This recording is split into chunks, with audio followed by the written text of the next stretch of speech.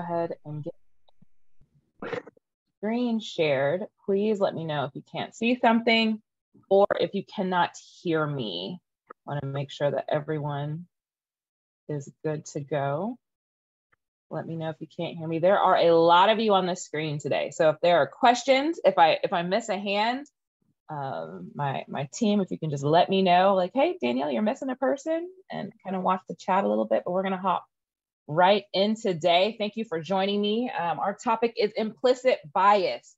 So we're going to, for those that maybe know the topic, we'll be honing what you know. For those that have never seen or heard or been a part of the topic, I look forward to imparting some wisdom on this particular topic this morning. You'll see on the intro slide that I am your conversation catalyst for the day.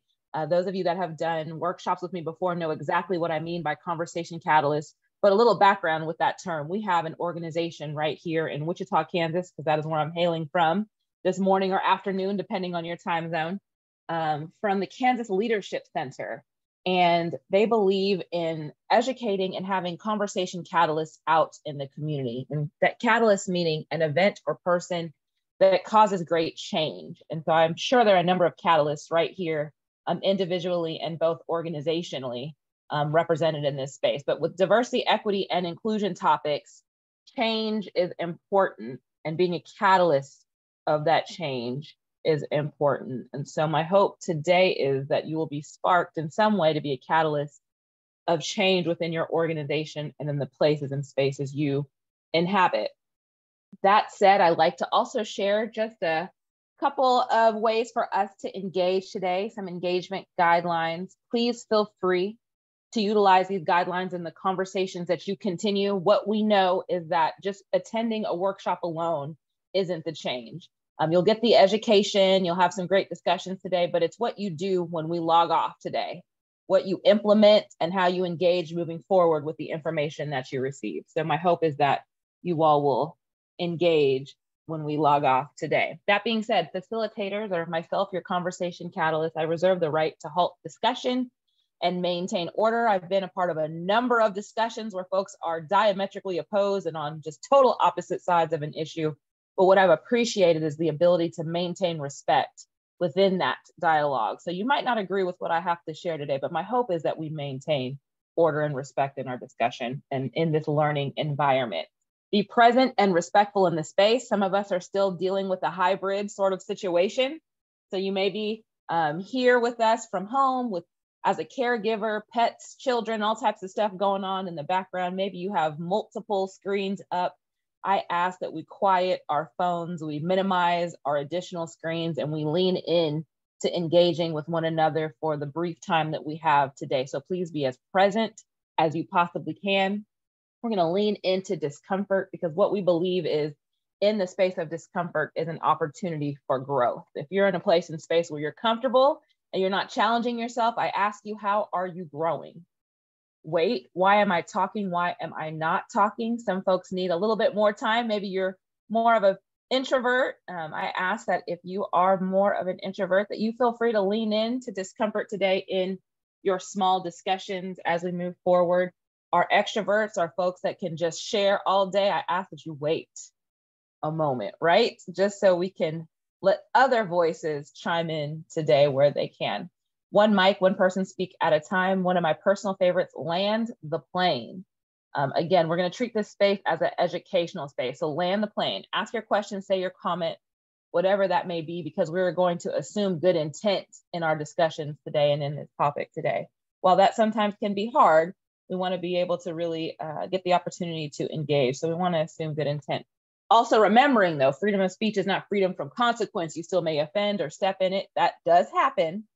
And in that case, an apology goes a long way with the willingness to change the behavior and the action, right? An apology for apology's sake doesn't mean much, but the ability to continue to educate yourself so you don't continue to make that same mistake or say that same hurtful thing means a lot in this particular work. Stories stay, lessons leave. My hope is that you get a chance to share a little bit about yourself. And in doing so, we can't go around sharing each other's stories, but let's walk away from the principles and the ideals we can learn from one another, the missteps, the mistakes, and the successes. Let's learn from one another in this space. And then lastly, I've said it several times, be respectful and we can agree to disagree. Please feel free to utilize these conversational expectations in your spaces. This list has come from other lists, so this is not proprietary information. Feel free to utilize which you would like. So we're going to hop right into it. I believe in starting with some common language. I've already said implicit bias a million times already. So for some of you, you might be wondering, well, what is that? Well, in this space, we're going to use this particular definition. You may have also heard of the term unconscious bias. So what is that? What's unconscious bias? What's implicit bias? Well, in this space, unconscious bias refers to a bias that we are unaware of and which happens outside of our control. Implicit bias refers to the same area, but it might question the level to which these biases are unconscious, especially as we are beginning to have a better understanding. We're becoming more increasingly aware of the fact that we have biases and that they exist. So what's happening with these biases? Where are they coming from? What are they doing to us in our community and societies? Well, I'm certainly no brain scientist, so let me start there. I'm not a neurosurgeon, none of those things, but I can speak to how implicit bias and our brain work in tangent. So you have some pretty important pieces in your brain. Many of us know just how strong our minds work. Well, what's it doing? We have our amygdala, our hippocampus, our temporal lobe, and our medial frontal cortex. These four things work in tangent. Your amygdala is that powerhouse processing space, that fight, flight, or freeze. If I ran up on you right now, your brain would know what to do, whether you're prepared to do something about it or not. The amygdala is one of the oldest pieces of your brain. So it's been around. It knows how to interact and do what it needs to do in the blink of an eye in a situation. Your hippocampus forms the links to your brain. That's where your information and your memories are processed, right? Your temporal lobe integrates your sounds and words. And then that medial frontal cortex, that's that empathy, emotional response, and rational thought, right? And then you have a lot of other very important pieces in your brain as well that work in tangent with this, but these are the parts that kind of stand out. Well, if you know someone that has maybe any brain damage in those spaces, you may encounter folks that don't easily lean into empathy. They might struggle with that, right? Folks with cognitive disabilities, there can be some different things going on in the brain. So when we think about how these processes work, we have to think about how much your brain is processing at all times. So I will ask, because I think we have some folks maybe from the medical field in this space, or maybe someone knows this in general, please do not Google the response, but how many pieces of information can your brain process unconsciously per second? You can drop it in the chat. About how many pieces of information can your brain process unconsciously per second? Who wants to take a stab at this? Don't be shy. You could drop some numbers in. I'm gonna give it a 3, 2, 1. Okay, I see 107. Okay, unconsciously. More than you think, absolutely, right? About 11 million pieces of information is being processed per second unconsciously, right? That's a lot of information. Well, consciously, your brain can process about 40, 50 pieces of information. And I think sometimes I'm having a 10-piece Happy Meal day where about 10 pieces of information is going to get processed for me, depending on whether or not I've had my coffee. That being said, your brain is really trying to provide you those quick shortcuts, those brief pieces for you to be able to make changes, understand situations, knowing how to engage in situations when they arise. That is what your brain is used to doing for you. And sometimes it's not always right. Sometimes those biases kick in for your safety, right? But it's how we deal with the biases when they come in. Well, how does this implicit bias kind of pair with our cycle of socialization?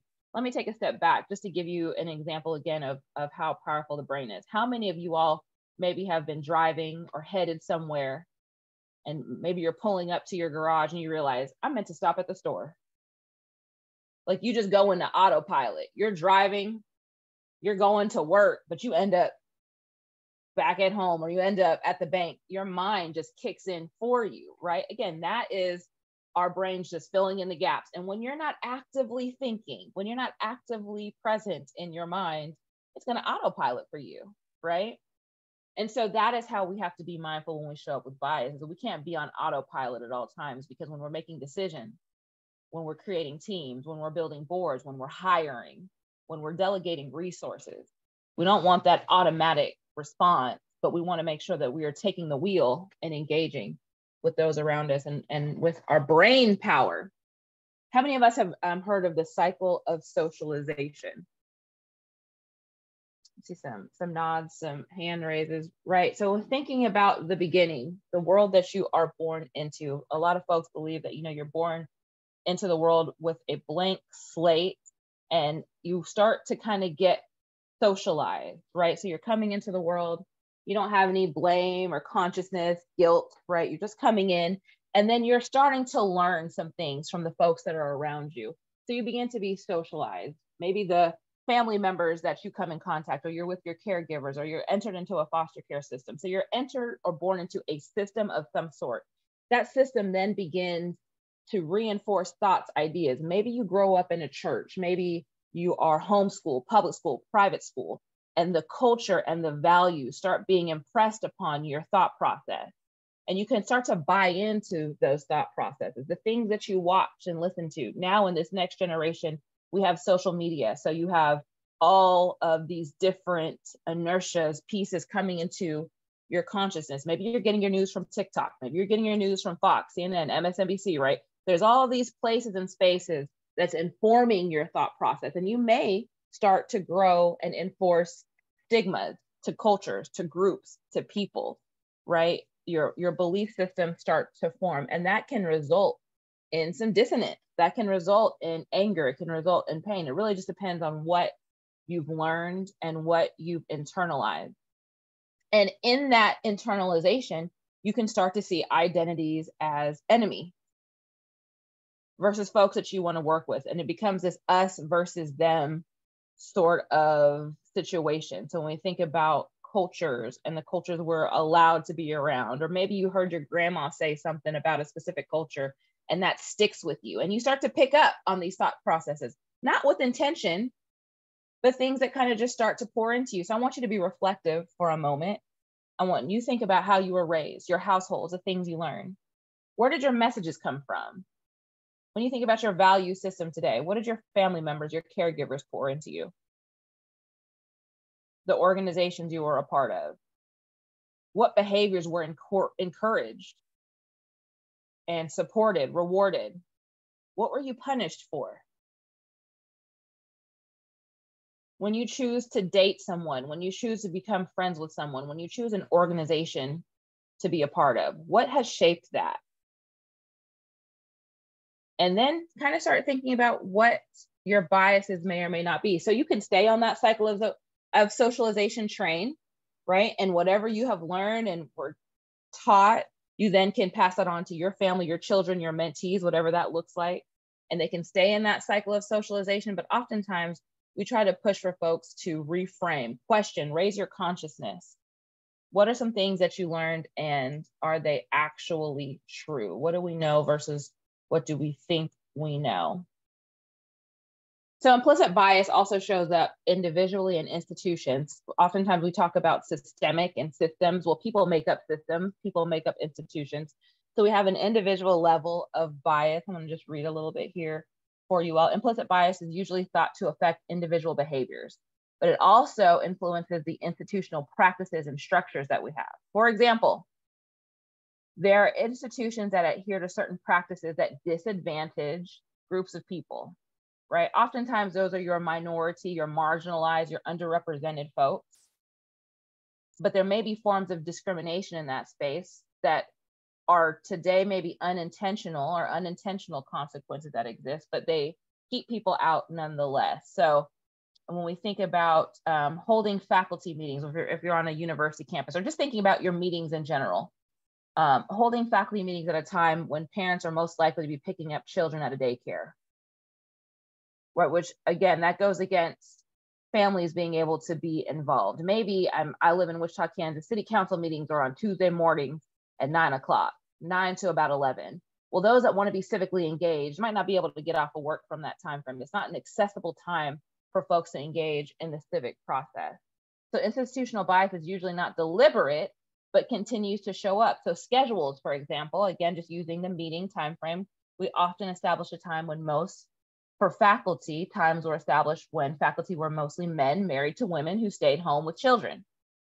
Thus, it is important to consider how past biases and current lack of awareness might create an unfriendly environment. What time are you putting meetings on the calendar? Can folks make them? When we think about the trajectory for women in the workplace or those that are able to bear children, if we hold them back from being able to move forward in their organization, or if we're asking questions like, well, what's your plan for your family planning for families? Thinking about how some of those biases will show up. So before I go any further, I do want you all to have a little bit of discussion on how you experience bias. We have common language for it. Maybe you've seen or experienced bias in your workplace. So some questions for you to consider. You'll be in your groups for about 8 minutes. So I ask that you all engage. But the questions are, where have you seen personal bias show up in the workplace, organizations, or spaces you frequent? Where have you seen institutional bias show up in the workplace, organizations? And how have you seen these biases be interrupted or mitigated? So personal bias, institutional bias, and what have you seen or what have you done to interrupt or mitigate the bias that you have seen or experienced? Or how have you interrupted your own biases? Have about 8 minutes to engage with one another.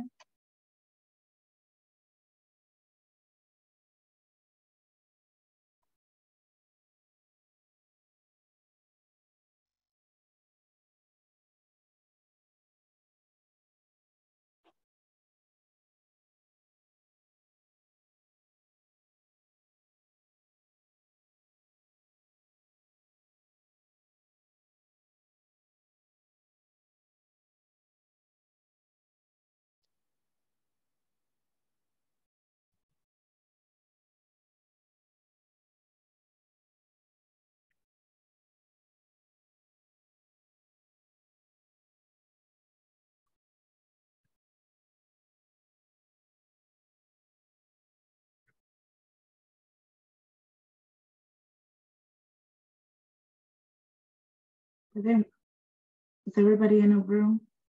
Portia, I'm about to put her. She just joined.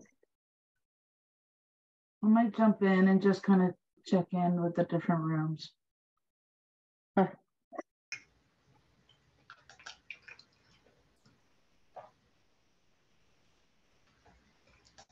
Okay.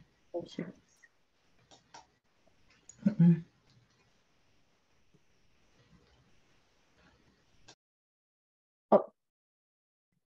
Oh my God, Lucky's on a roll, so maybe not. You say he's on the roll. Story of his life every day. It could be the wind. It could be bubbles. Is it bubbles? It could just be a leaf moving. Never know.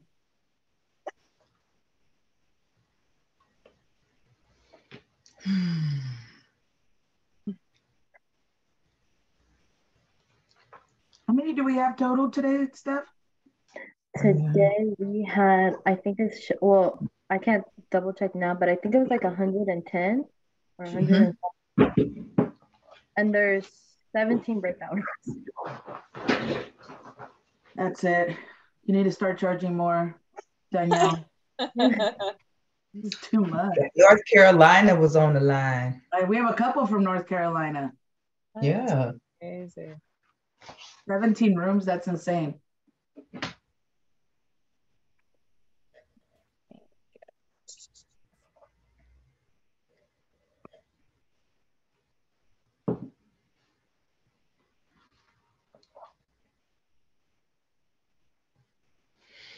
Can you join a room without them knowing or no? No. Who needs to work on Now that? you're getting curious. You just want to know, don't you, You Sylvia? just want to zoom in and see how the conversations are going without interrupting. I'm going to talk to Zoom about that.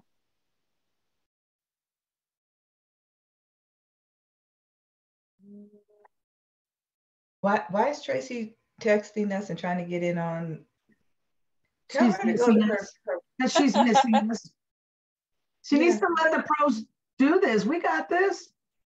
I'm like, go to your conference. Get out of here. Quit texting. Yep. Are you paying attention? Are you listening? Carl, please.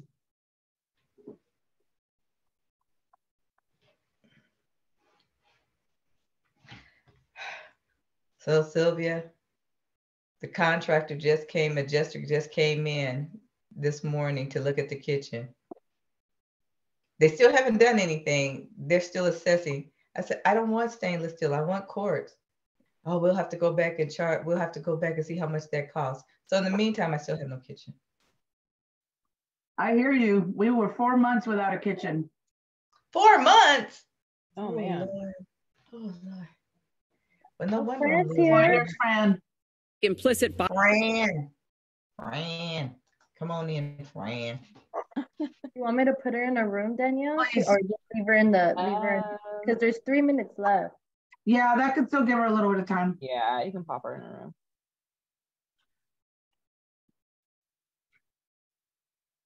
She just has to stop.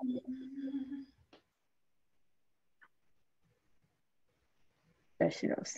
Nope. She leave? Yeah, I signed it. It's because when I set it up, I have them to automatically go to their breakout rooms. Okay, got it. Ow, no, Lucky. Okay, Sylvia, just the FYI, Mike and Mom just fell out laughing when they read their boxes, and we sat and ate in the front room last night. But Mike said, you know, I think I want to get a black lab. I'm like, Okay, tell him to talk to me. Just don't go to the same breeder we went to, because Satan here. I don't think he's full. I think he's half heathen. he's not a heathen. He's just a big baby. Like, who? He's a pandemic dog, and he doesn't know how to act outside of this house. He has abandonment issues. He barely know how to act inside the house. He'd be running and jumping and what's that? I'm gonna eat that. I want that. I hate when they say dogs resemble their owners, because then it makes all sense in the world. Oh, he's crazy as me. Lucky is funny. He's funny. I was like, oh, okay. He says, I just gotta assess how much it's gonna cost to keep one. But they're good dogs. They're smart. I'm like, they are good. They're really good with kids too. Mm-hmm. He had one growing up, so he's wanting one. I said, they're like having children. When you go on vacation, you got to find somebody to babysit. He's our third. We had the chocolate lab, the white lab, and now we have the black lab. Yeah, we're looking at it. And they're good protectors. They will fight. They'll bite you. Well, they're more like they'll bark and they sound like ferocious. But as soon as you open the door and you pat their head, they're like, oh my God, are you my best friend? Oh, thank you for coming to see me. If you're going to break into my house, break in with a treat and they'll let you in. They'll open the door for you. Hey, come on in. There's some stuff over there you might like. Yeah, that's where they hide the stuff there. And then if you want, let me show you where the treats are kept. And that way, if you want to get a treat too, like they'll show you even all that. Oh, wow. I have 1 minute left. Okay.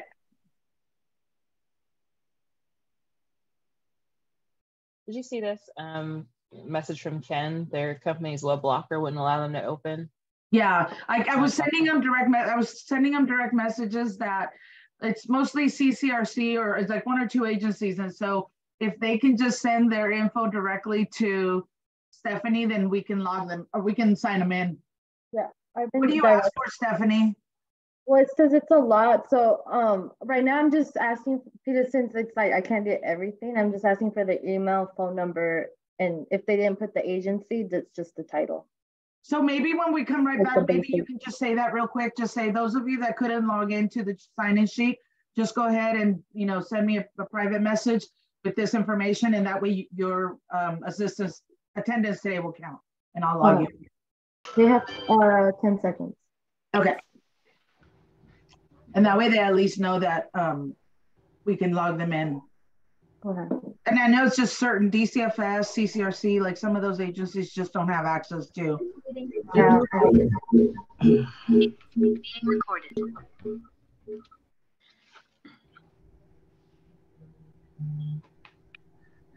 And they should all be back now. So Danielle, if I could just do that announcement really quick.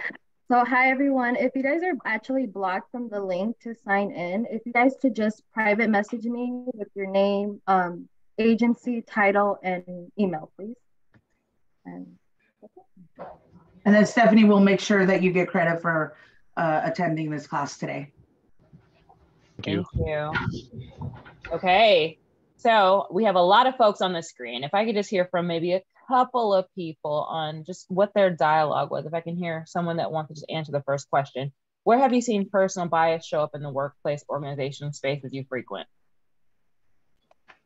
And you can just unmute and share. Well, one thing our group talked about on social media, how people make comments and give negative opinions about other people's situation. And I think the term was keyboard thugging. You know, you make negative comments. Isn't that cute? I like that too. I told her I'm gonna take that. And the one example I used was the recent photo cover on Vogue of Rihanna and her baby. And the fact that ASAP was standing behind her. People had so many negative things to say about that. He's a man, he should be in front, she should be behind it. What does it matter where they stand? Because it's not putting any money in my pocket. It's not paying any of my bills. So just people having opinions about things that don't really matter or impact their lives at all. Right. Thank you for that. Yeah, keyboard thugging, definitely. You know, I know, isn't that cute? A thing, right? But that is something that can also show up into your organization, right? You post something or someone has something to say about your family, or there's a bias about your family. You're a same gender couple and the workplace isn't very LGBTQ plus friendly and something pops up on social media. These are things that show up in our bias. Thank you for that. Let me hear from one other person. What was your conversation like?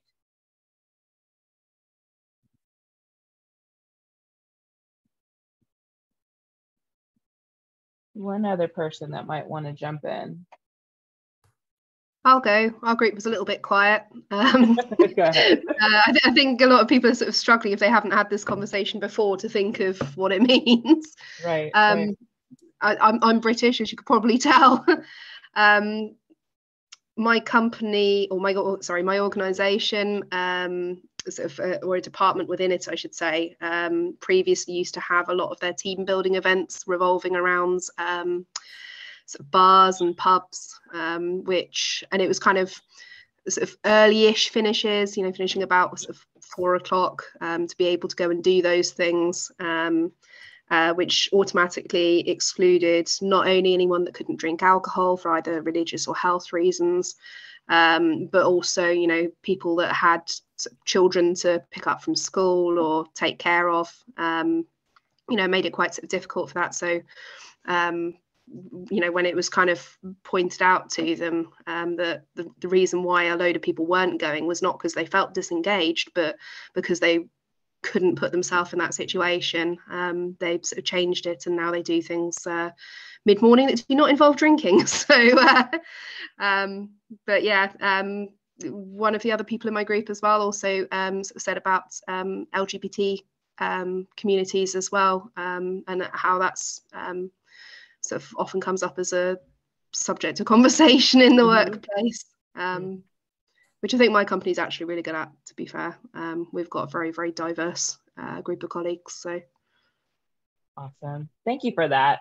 And you provided some really great examples too, right? Timing of meetings, and also, and when, for me specifically, when you're a part of a lot of young professional groups, they tend to get around events that are planned around a lot of alcohol, right? And sometimes those events are not inclusive, or have thought about folks that don't drink for whatever reason, religious reasons, a number of reasons why someone might not want to be in a drinking space. Not to say that you can't have events at a bar or whatever that may be, but maybe a healthy balance of an evening event, a morning event, an event over food, particularly when we're thinking about the growing number of vegetarian, vegan folks in our life.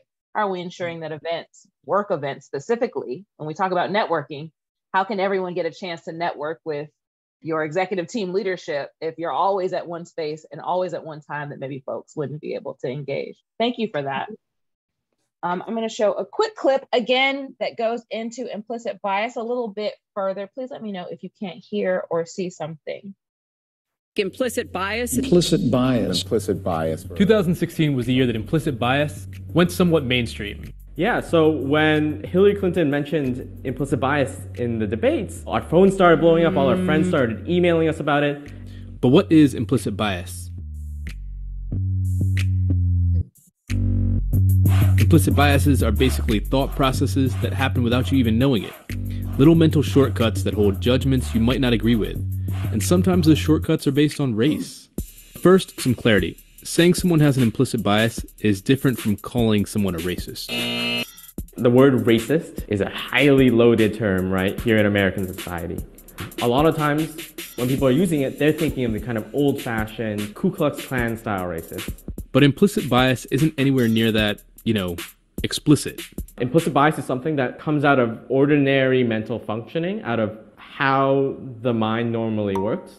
We've all grown up in a culture with media images, news images, conversations we heard at home, our education.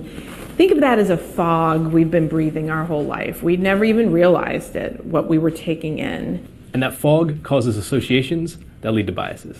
I somehow know that if you say peanut butter, I'm going to say jelly. That's an association that's been ingrained in me because throughout my life, peanut butter and jelly are together.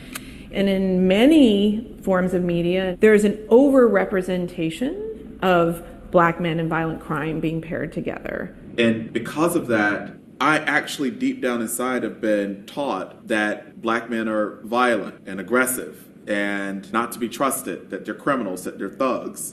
With all those associations, I'm not trying to let us off the hook, but in some ways, none of us stood a chance. Starting to video a day dealing with one challenge. So as we think about, again, implicit bias and our thought of association, we make associations every day and those associations get reinforced. So how are we actively trying to get out of those particular associations? Can everybody still see my screen? See the PowerPoint? Okay. So I want you just to kind of imagine, again, this particular scene with implicit bias that's both individual and with a level of institutionalized bias. So imagine a middle-aged manager. Danielle, we can't see the screen. I'm sorry to interrupt. Oh, okay. Thank you. I was like, oh, I'm not. But you all did see the video. We saw the video, but as soon as the video ended, your screen is off. Okay. All right. Can you all see that? Perfect. Yeah, we can see it now. Okay. Imagine a scene where you are witnessing a middle-aged manager and their new employee with a young woman just out of college approaching an approaching a booth in the Midwestern city. It might be Wichita. I'm in a Midwestern city, so let's say this is happening in Wichita, Kansas.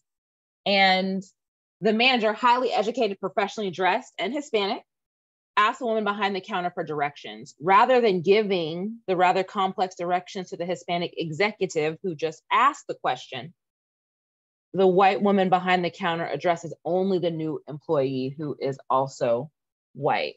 The response, "It happens all the time," says the executive as the two walk away. She suggests that the woman in the information booth probably didn't even realize she was behaving in a subtly biased manner. For her part, the young white woman is too embarrassed to admit that she barely took note of what happened until her new boss brought that up. I use this particular experience because, and for many of us, and not just race or ethnicity, that's just this specific example, but maybe you are a woman executive and you are at the top of your organization and those under you happen to be your male counterparts. And folks want to defer to the male counterparts in the room. Or maybe you are the bank teller of color that someone doesn't want to work with. They would prefer to have someone else handle their affairs. Those are biases. Those are things that stand in the way of folks being able to do their jobs correctly or being able to excel in their spaces. And oftentimes those in a marginalized space, because anyone can experience bias, right? They're innate. But when we think about those that are in a marginalized space, it can keep them from being able to move forward in their organizations or even be able to have holistic opportunities, access to housing, access to promotions, access to education, right? That's how biases can be harmful when we don't realize that we're playing into them, right? We can mitigate bias. We can't totally get rid of them. It's a natural brain function, but how are we aware of our biases? Well, how does the media reinforce this? Or how does our keyboard thugging reinforce this, if you will? Some of us have seen a lot of these particular photos. So this is one way for us to talk about how media plays into bias. I want you to kind of be reflective and think about what your initial thoughts are to these images. We see that women and girls, trans women across the country, across the world, disappear every day. But we tend to see certain faces uplifted most often. And what does that face look like? How do we share those stories? How does media play and shape this role? So on the left or the right side of your screen, you might see Gabby Petito. For those of you that are really interested in that particular story, this was a case where a young woman had went missing, very popular, made several videos on Instagram, really detailing her travel across the country in a small van with her partner. Ultimately, she went missing. And when we think about how much coverage that case received, with also folks from TikTokers across the country and social media gurus across the country were working to help find this particular young woman. Well, when we think about the Native Indigenous women that were also missing in Wyoming, how much highlight do those women get on their daily disappearances? Ultimately, Petito's body was found because everyone really got into the mix to find her, but how many folks are in the mix to find the women of color that are missing and abused every day? At a press conference, Joseph Petito, the father of Gabby, thanked everyone who put the spotlight on his daughter's disappearance, but reminded the audience about all missing persons deserving the same attention. He said, I quote, "I want to ask everyone to help all the people that are missing and need help." He said, "It's on all of us, everyone that's in the room, to do that. And if you don't do that, other people will continue to go missing. And it's a shame because Gabby is not the only one that deserves it." Just a quick report. According to the report published in Wyoming, 710 Indigenous people, mostly young girls, went missing in Wyoming from 2011 to 2020. They also found about 85% of them were missing children. 57% were female. Of the state's 23 counties, Indigenous people have been reported missing in 22 of them, with barely any media coverage outside of local publications. There's an estimate of about 64,000 Black women and girls missing across the US. The National Center for Missing and Exploited Children estimate about 613,000 people reported missing in the US. Of that number, about 60% of those people are people of color. So when you think about the Amber Alerts and Atom Alerts in your communities, what do they look like? What do they sound like? Who are we looking for? Another, again, same news station highlighting a burglary, but how these burglars were highlighted, vastly different. You have college young men, fraternity young men, right? Their headshots were used. And then right next to them, again, another arrest of 4 men.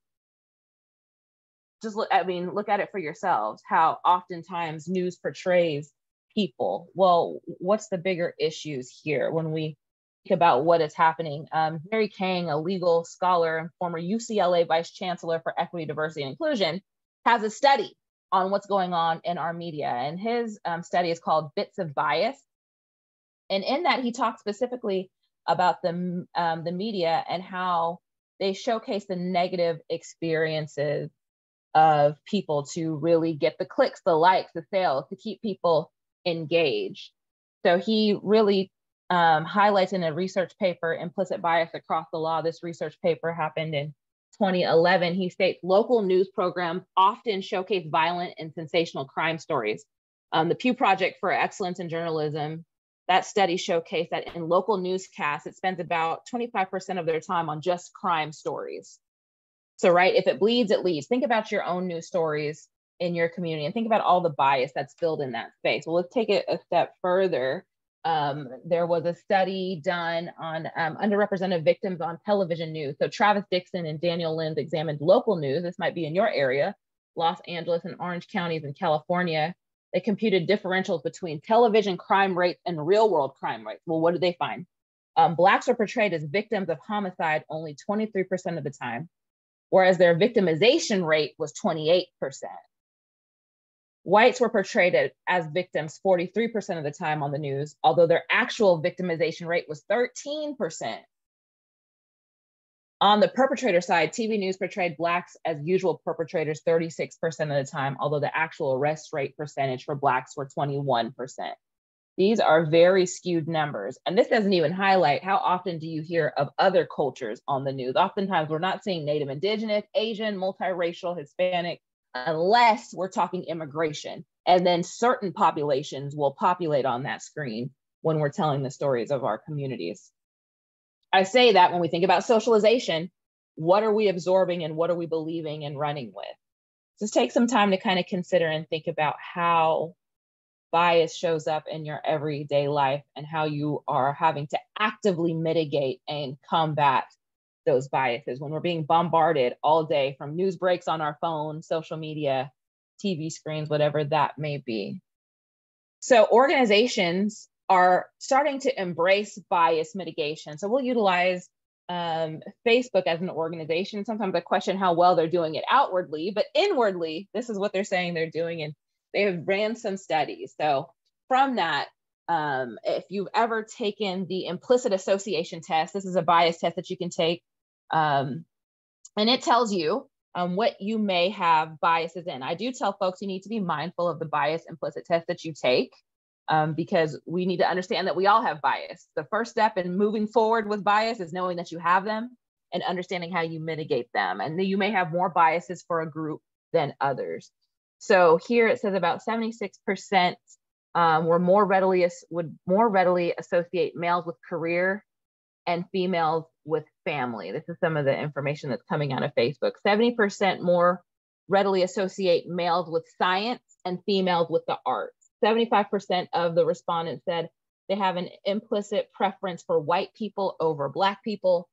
With disabilities, 76% have a preference for able-bodied people, right? So our preference to lean into majority over minoritized, marginalized, underrepresented groups. So how does performance bias show up, or gender bias? So I have a couple of case studies just to review here. Case study 1, US orchestras revealed women's odds of making it past the first round of auditions increased with 50% blind auditions. And I'll get into that a little bit more. Case study 2, study of identical resumes, one with a man's name and one with a woman's name, found that 79% of applicants with a man's name versus only 49% of those with a woman's name were worthy of hire. This is name sounding female or male. So what do we do about gender neutral names, right? That's a whole other conversation. Case study 3, mothers overestimate their son's crawling ability compared to their daughter's crawling ability. So how are we preferencing even at home? So when we think about doing gender blind studies, well, what do we mean by that when we're hiring? This might sound a little crazy, but in the 1950s, orchestras were looking at ways to get more women into the orchestra, more female musicians into the orchestra. So they realized at that time they had conductors hand-picking musicians, right? And anytime you're hand-picking someone, you know that there's bias there generally. But these conductors were hand-picking people that they were proximate to. Well, when you're proximate and your network looks the same, you're going to funnel the same type of people into your organizations, into your leadership. So they decided to do blind auditions, meaning they would put a screen up. So they weren't able to see the musician, but they're able just to hear the music coming from that musician. Well, they noticed, well, there was a little bit of change in our women joining our orchestras, but not as large of a change as they thought. So they took a step back and realized we can tell when a woman is on the other side of this partition because we can hear the clicking of their heels in the hallway. By virtue of having these women take their shoes off or wear more quiet shoes, they weren't able to tell truly then at that point who was on the other side of the screen. And because they did blind auditions, truly blind auditions, they were able to grow by 21% from 1970 to 1993 and having more women musicians in the orchestra. And orchestras don't tend to have a whole lot of high turnover. So that's a big deal to be able to get that many women influx into their organization just by making those blind opportunities, blinding the opportunity, right? Sometimes folks aren't even taking names any longer on applications because they want to make sure that they're looking at what the resume is bringing into the space versus judging by the name of someone in the application pool. Performance attribution bias. So research shows that when men and women work together on tasks, women are given less credit for a successful outcome. Some of us might actually experience this. Survey of several thousand potential political candidates, all with credentials to run for office, found that men were 60% more likely to run than they were qualified for the actual office. There's a statistic going around that you have to ask a woman, what, almost 10 times to run for office before she might actually take it seriously. We want to check every box before we run for something. Meanwhile, and again, not trying to make overlaying statements, but when we think about how we preference or maybe uplift a majority person is going to more likely want to be in a space, whatever majority may be for you in your communities, your organizations. At Facebook, there's a perception by some that underrepresented groups got jobs because of their commitment to diversity and affirmative action laws and qualification. Right. So instead of understanding that diversity doesn't mean lack of quality, right, that means that you almost have to be overqualified to still be able to get the role.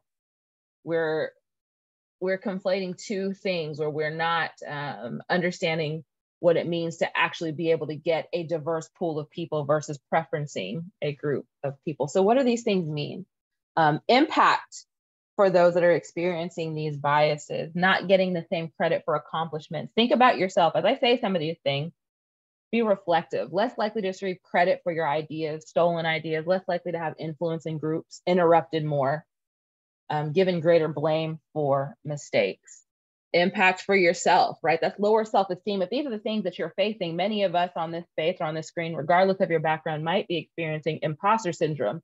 Not because we're imposters, but the system makes us feel like we're the imposter. When you feel like you have this uphill battle, well, bias has lots of friends that go by other names. So we have affinity bias, right? The tendency to want to get along with those that are like us. And that's not innately good or bad, but it is easier for us. I said this earlier in the example that I provided with the Hispanic executive and the white woman assistant. They're talking to another white woman asking for directions, and that white woman only speaks to the other white woman. Well, that could have been out of comfort, right? It's not that she was trying to be hurtful or hateful, but it was, I'm explaining this thing. I see someone that looks like me. There's a comfort. Many of us do it. If you watch the Super Bowl, I come from Wichita, Kansas. So I'm a big Kansas City Chiefs fan, although Kansas City Chiefs is on the Missouri side, not the Kansas side. I'm in my Chiefs jersey. I'm probably going to walk up to the other person in the Chiefs jersey, right? That's our affinity bias. But it's when we exclude the other team from being in the space, when we keep them from resources, that's when affinity bias becomes problematic. That's when in-group favoritism, when we favor groups. So oftentimes we'll hear groups or HR organizations say, we hire the same type of person. Well, look at your HR department. What could be going on in that space that you're bringing on the same people? Who's doing the hiring? Who's doing the interview? Who's on the interview panel? What's on the job description? What are the things that you're asking for? That's where you kind of get those biases mitigated in those spaces. When we have confirmation bias, when we only listen to those that agree with us. We see it on social media all the time. You can hit the block button quick, right? How many of us know people that only watch Fox News? They only listen to MSNBC. They only fool with Don Lemon. Right? There are folks that are looking for that confirmation of their own thoughts or ideas, so much so that we'll go into defensive attribution. We get defensive when folks say that we're wrong. And so we'll find all the statistics that back up only our statement.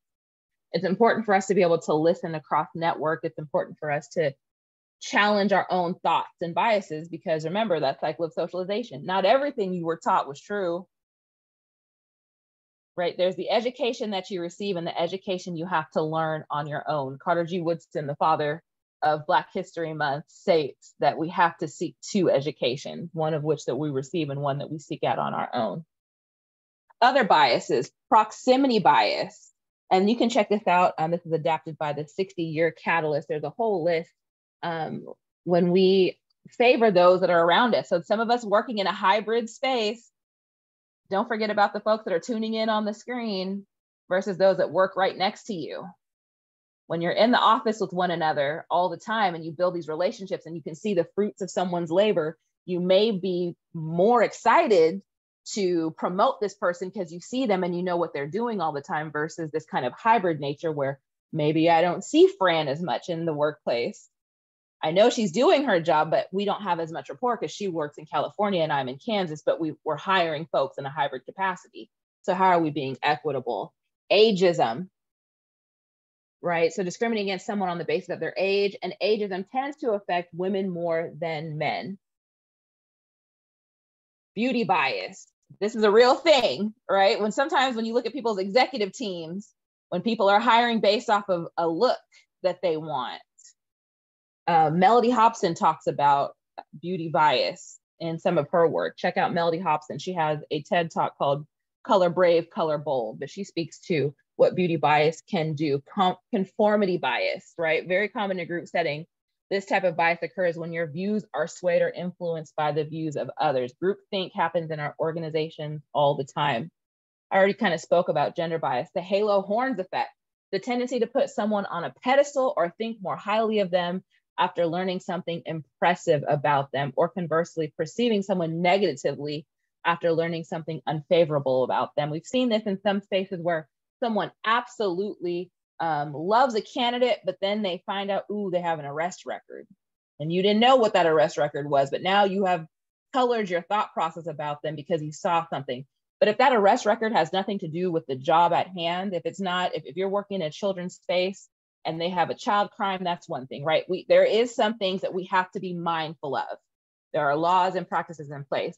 But if they stole a candy bar from the Walmart and we're holding that against them, and they made a poor decision at a young age, and that's on their record, but we don't want to give them a job or an opportunity, if we don't ban the box for some of the folks that have felonies that have worked to reform their lifestyle. And we also know the criminal justice system is biased. So sometimes crimes are charged and folks didn't do those crimes. We're keeping them from being able to have an excelling, successful life in our own communities. Name bias, we talked about how that shows up on resumes, keeping people from being a part of the workforce. Maybe we're intimidated and can't pronounce their name, and then we wonder if they speak English or not. We have some organizations, though, that lean into the diversity of names and look for folks that speak 2 or 3 languages and place them in those communities so that they can be a resource, right? I think about one of the banks that we have. They're looking for that diversity. They need more Spanish speakers. So they're placing them in our communities like Dodge City and some of those other places where that language is needed and spoken. So I'm looking for someone that's reflective of that community to help move our work forward. Weight bias, judging a person negatively because they are larger or heavier than average. So we see those things. I even hate to say than average, right? Body type. Those that are a part of our transgender community, making assumptions and keeping people out of jobs, communities, homes because of the biases that we carry and hold. So what do we need to do about that? Well, we have to mitigate bias. I'm going to see if this comes up. Can everybody see that? I'm gonna play. Yes, we can see it, Danielle. Let's look at how to measure bias in ourselves and in others. Here's Dolly Chug from NYU. We sent emails to real professors in real universities. They contacted over 6,500 professors at random from 260 American universities. We sent them an email that looked like it came from a real person asking for a meeting to learn more about the PhD program in that university. But we randomly assigned whether the fictional person sending that email had a name that sounded male or female and sounded white, Chinese, Hispanic, Indian, or Black. What we found that is if you were a white male, you were far more likely to receive a response back than if you were in all those other categories put together as a group. Some of this could be explicit racism, but it's far more likely that in many cases, these professors are just busy. They can't respond to every email they get, so they kind of let their subconscious decide for them. And that's where their biases come through. Research shows that our racial biases are often more about who we choose to help than who we don't. And we tend to help people who are similar to us. But you aren't 6,500 randomly selected professors.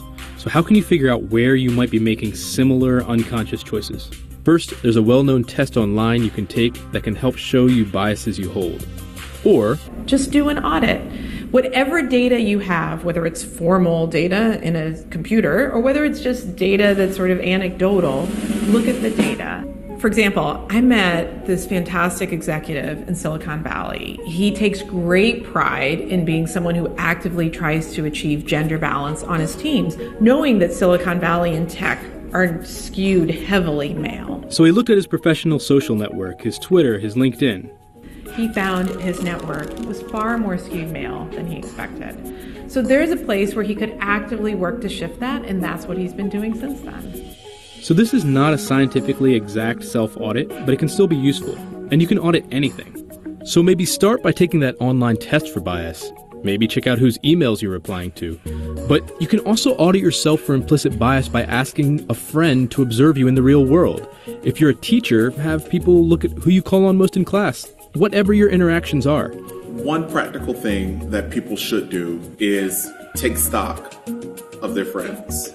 It would be very useful for people to actually make lists of people with whom they spend time. Look for patterns. That's the audit. That's the assessment we can all do. All right. Now, again, that doesn't mean that you are doing the friend quota, right? So let's just also be mindful, but it's an opportunity for you to get an understanding of who do you spend time with? Who are you around? How can you mitigate your biases or bring your biases to your consciousness? Because it's happening all the time. So how do we mitigate? Think about your institutional policies and practices. What's going on there, right? Small policy changes can make big changes within your organization. What's promotional timelines look like? What are those conflicts that we see? Interview practices, traditions. We're going through require attendance at institutional functions on religious holidays. Are you mindful of the cultures that are on your job so that you can ensure that, hey, that Ramadan is going on? How can we be mindful of that? How are we mindful of the different cultures that are within our organization and not just those that identify as the Christian cultures that oftentimes our holidays are circled around? When we're reviewing the welcoming and the belonging side of our organizations, how welcoming are we to women, people of color, people of different sexual orientation, people of different gender identities? What's going on there? How are we checking in across community? Are we friendly to those with disabilities? When we think about the things that we might need on the job to make sure that things are accessible for the people that we're hiring, reviewing those practices and policies are going to be very helpful to the mission and vision of your organization. Also, when we think about the equity lens, how are we looking at things through the glasses of equity? And what is that? Intentional inclusion in decision and policy making. The focus on both the process and the outcomes. When you review your policies, when sometimes someone says, Danielle, well, what do you mean by review policies? Well, actually look through those policies, look through your handbooks, look through your documents, look through your board documents, whatever that is, and find out the outcomes of said policies. What are you trying to achieve? When you're sitting around the policy-making table, who's affected? Oftentimes, when you're looking to center underserved or marginalized populations, you need those folks at the table that you're creating policies for. And we see equity starting to come into the public health system, our school systems, corporate and nonprofit spaces. These are ways for us to engage. Maybe you're asking yourself some of the following questions. What's the landscape? What's the social political landscape in your areas? What are the equity issues? What do we need to address? What should be considered when we're addressing these things? How does the larger historical and socio-political environment show up? Right here in Kansas, we're looking at the protection of LGBTQ plus rights. Well, I also live in a space where our legislatures is putting up anti-trans bills all the time. I'm not trying to get into people's politics, but I'm just saying, when we look to want to have folks attracted to coming, living, and working and playing in Kansas, if folks see policies that are anti their identity, why would they come here to work, live, or play? When we see legislation against people's identities, why would you go there? Why would you choose those organizations, those spaces? Your personal lens, how might your own intersectional social identities and biases affect how you see an issue? What are your biases at the table when you're creating policies, when you're hiring, when you're promoting? What are the things that you're experiencing or saying? And how Might others' intersectional social identities and biases affect how they're seeing issues? Maybe your religious values might keep you from wanting to work with a certain population. But how is that equitable when we're trying to ensure that folks have a home? When you're providing loans, right? There's all these laws and policies, but if you let your personal politics or values stand in the way, you may be keeping someone from a basic need, clean air, water, some of those things. Your biases to act in a community that might have contaminated water.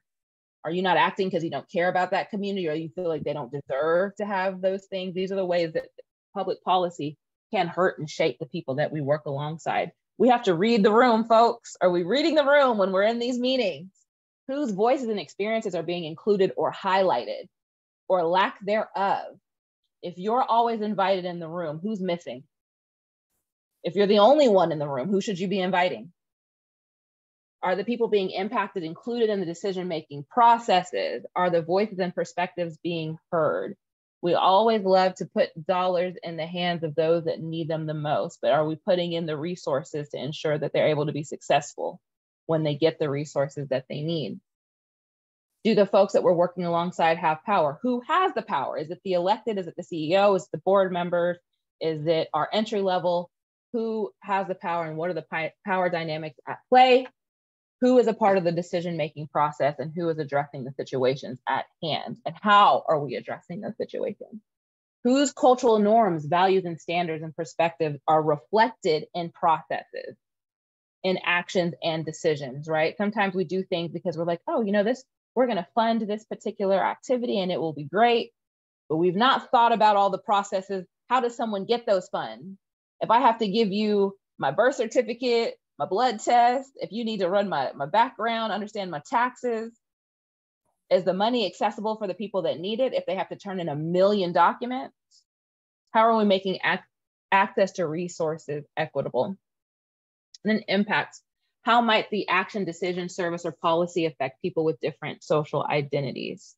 So what's the impact of decisions that you're making? How is bias impacted by those decisions? Does this action increase a sense of belonging and access, again, resources, opportunities, power for people from underrepresented or marginalized groups, or whoever might need the support? How might this action unintentionally advantage people from a dominant group versus disadvantage, right? Again, equity. Sometimes people need a little bit more help. Some folks don't need help at all. So how are we actually getting the support and the resources to the people that need the support and the resources, and not wasting resources by giving it to folks that don't need it? What are some ways to ensure equitable impact or outcomes are happening and changes are being sustained? And this is something that I always like to tell folks: when you set the expectation, again, we're talking about equity and we're talking about implicit bias, and that all plays into the equity, diversity, and inclusion work that we should be engaged in. So it starts at recruitment and it's showcased in your retention. If you were here with me last time, you might have saw this slide. It's important just to be reminded, are you ready for the diversity that you're seeking? What are the biases that need to be checked in your organization and in your culture's organization before you start recruiting folks? Are you prepared? Because you will lose the diversity that you're trying to gain. What are your interview questions looking like? What's the performance-based notes that you're taking? From recruitment to retention to promotion. What's upward mobility look like for organizations? What's your evaluation criteria? Sometimes it's about mentorship matching or growing your employee networks. What are the accommodations that are needed in your organization so you can better work with folks? The other piece is for us to consider the network gap. Again, this is also what shows up in our bias. CNBC just did an article not too long ago about professional networks. It says the article indicates that somewhere between 50 and 80% of jobs are secured by networking. Most people in today's job market must leverage their network and who they know in order to even get their foot in the door. Given the increased importance of these social networks, it's imperative to understand how our networks can further drive inequality. I think about how I got my job. I knew a lot of board members. I worked hard, don't get me wrong, but I also understand my privilege. I'm born and raised here in Wichita, Kansas. I know a number of people, and knowing people will get you where you need to go. And it's who knows you, right? So from the zip code, a child is born into the post-secondary education institution or lack thereof. that some attends to their first and second and third job. Every experience an individual has impacts the professional connections within their reach. Think about the zip code you were born into and what that means for you, your access.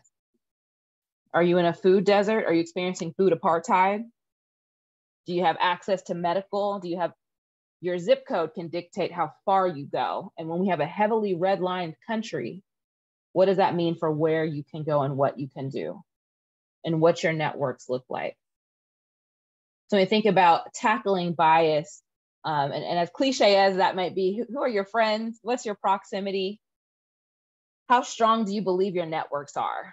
Who are you proximate to? Who do you engage with? So studies were done on college students in dorms, and they found some interesting information. So in this study, white students and Black students were placed in dorms together, and then they also watched their counterparts or studied the counterparts where they kept those with the same racial and ethnic background in dorms together as well. Those who were placed in the dorms with higher racial and ethnic diversity, where they were matched with someone that had a different racial ethnic background, they noticed a considerable decrease in bias by virtue of being in a room with someone that was of different racial ethnic background from them. Those that were in rooms with those that had the same background had stayed the same course of their bias level. So that speaks to our ability to be able to build relationships with one another and break down any of the stereotypes that we may have built up because we know someone of a different culture, so much so that we call that person a friend, so we can actually get to the background and the heart of those that we want to engage with. Cultural humility will always be at the end of my workshops because that is something that we always have to lean into, a lifelong commitment to learning and critical self-reflection, a desire to understand and fix power imbalances, and then taking institutional and personal responsibility, right? Mutual respect and partnership goes a long way to building trust, but it's really important for us to understand how we're holding ourselves accountable and getting the appropriate education, right? Knowledge, confidence, and self-efficacy is a part of cultural humility and being able to engage with other cultures. So I want you just to kind of, again, be reflective as I come towards the end of our workshop today. In order to create change around bias, it must be seen. You have to see bias. We have to be intentional with it. There were intentional policies on the books that kept people out of housing areas, right? There are intentional laws on the books. So intention is important. When you read something that says Jewish folks can't live here, Black folks can't live here, this person can't use a bathroom, we're intentionally naming a thing. So in order to break down that thing, we have to be intentional in the work to reverse and break the silos that have been put in place. So what are those systems and structures? Take the temperature of your work environment. The places that you work, live, and play now. What's the temperature? Is your environment exclusive and hostile? Do colleagues feel a sense of belonging at every level? How are issues and complaints handled? Are the issues and complaints handled swiftly? Are your processes for handling issues and complaints reactive or proactive? Are you building a space where folks can belong, or are you putting out fires? So how can you be intentional with bias mitigation? Some resources out there. Blind Spot is a really good book. Hidden Biases of Good People. Bias, Uncovering the Hidden Prejudice that Shapes What We See and Think. Erasing Institutional Bias, How to Create Systemic Change for Organizational Inclusion. And I will make sure that you all have access to some of these slides so you all can continue the work, right? Because I said once we log off today, the work is now in your hands. My apologies that today wasn't as interactive with lots of breakouts, but I wanted to make sure that you all got a good understanding of implicit bias. If you have any questions, please don't hesitate to reach out to inclusivegf@gmail.com or get with the amazing Best Art team to get any of your needs met from me. Thank you all for your time.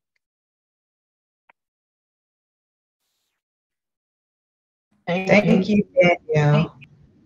Thank you. This was very informative. Thank you. Thank you. Thank you. Thank you very much. Take care. Yeah, very informative. Hey, Steffi, can you pull up the last slides? I just saw a few announcements. Yes, let me put that.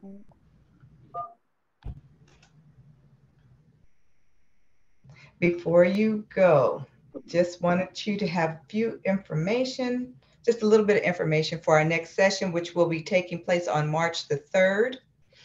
And we will co-create a multi-generational workforce. That's what our next topic will be. And that will again be March 3rd. Next slide, please. Thank you for joining us, and we hope you have a great weekend. Enjoy yourself, be safe out there, and we'll see you next month. Bye, everyone. Make sure you signed in as well. Thank you very much. God bless you all. Bye-bye. God bless America. Amen. Oh, yeah. Bye, Fran. Thank you. Hi, everybody. I finally got in. Fran, we got to stop meeting this way. Hey, Miss Fran, I miss you. Oh, hi, sweetheart. I miss you too. I had a problem with my computer this morning, but I figured it out somehow. So I got in after all. Thank you very, very much. Very, very much. Good to see you again. The same here. I've learned a lot, and you know me, I'm out in the world there with everybody in my advocacy for seniors and and disabled. And I appreciate what you're doing for all of us. Thank you very much. You're awesome, Fran. Weekend. Have a good weekend. Long weekend, everyone. Bye, Sylvia. Bye, Fran. Bye-bye. Bye, Monica, Fran. I left her a message. Thank you, sweetheart. Bye-bye. Okay.